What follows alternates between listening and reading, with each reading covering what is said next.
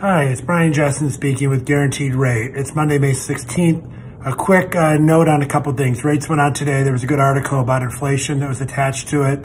Also, it seems, though inflation might start creeping back down here over the next few months, the market is starting to feel like we're near the top on interest rates. We'll see if that's correct, but it's kind of acting like we may be near a near-term high on interest rates, which would be great news. So when we lock people in, we still give them an option to float down. So it's good to lock just to protect ourselves, but you do have an option to float down before closing and get a better rate if rates do come down. The Fed will raise rates probably 50 basis points in June and their July meetings. That's already factored into the market.